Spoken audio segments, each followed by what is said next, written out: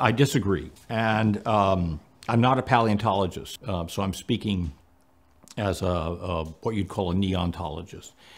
And one reason is that by the 1920s, 1930s, you had a number of very fine paleontologists, many of them European, who looked at things such as fossil corals or stratigraphy, or fossil mollusks and invertebrates in general, but also vertebrates.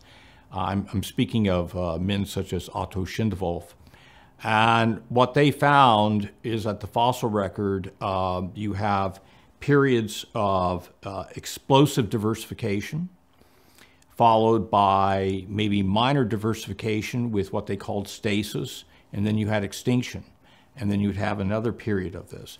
So they came to the conclusion that the fossil record is, as Stephen Jay Gould and Niles Eldredge would later say, highly punctuated in terms of these events. The interesting thing is that by the 1940s, 1950s, particularly in the Anglo-Saxon world, the idea came to the fore that there really is no, how would you say, evidence to the contrary, that Darwin had it right. And you had, for example, Marjorie Green. She wrote a famous essay, I think it's famous, called Two Evolutionary Theories, where she compared the empirical evidence presented by, say, Otto Schindewolf, who believed that evolution was highly punctuated, and she compared it with that of G. Gaylord Simpson, who is one of the most famous American paleontologists and, of course, a prominent follower of the modern proponent of the modern synthesis. And what she concluded was that Schindewolf was being quite true to the evidence, and that Simpson, on the other hand, was casting the fossil record through the lens of the modern synthesis. Those things that did not fit, he would give terms like quantum evolution to, which was just another fancy way of saying it's punctuated, or it's, there are these discontinuities, so to speak. She writes in that essay that, that there is this ruling passion in the modern synthesis, which is to defer, to move from the empirical evidence, that is the study of fossils, the study of morphology, the study of genetics, and then to move into the more abstract realm of population genetics, where then one can be playing with big A's and big B's and small b's, and applying various statistical finesses to get things to work.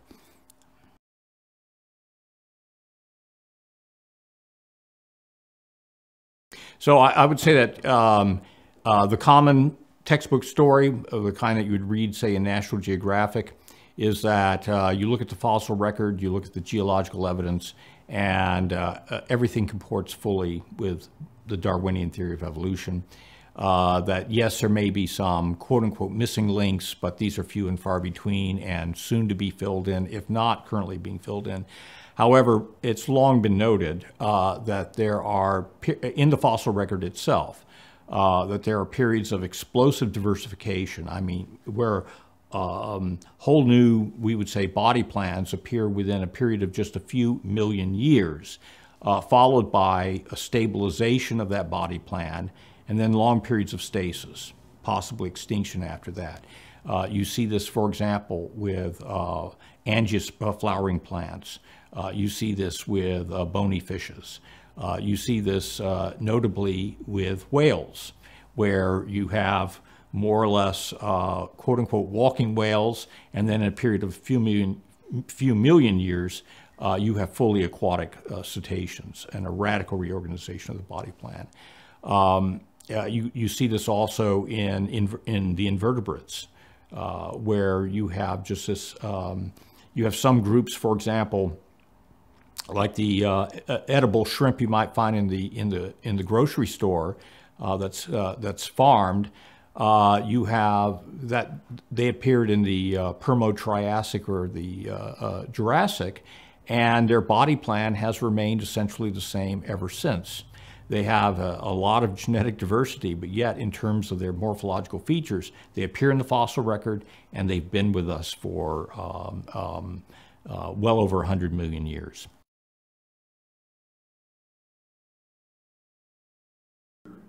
Well, if you look at the one diagram Darwin provided in his 1859 book, or at least in later editions of The Origin, where he doesn't have a single root, but he does have, he shows a diagram where you have types branching off, and gradually you have the appearance of genera and then families and then orders and on to what we would call phyla. The interesting thing about the fossil record is it's actually the reverse. You have your phyla appear first, where you have the major body plans, during the so-called Cambrian explosion, maybe a few of those body plans earlier. So we're speaking about half a billion years ago or so. And then you have the appearance of classes and orders, and then families and subfamilies and so on and so forth.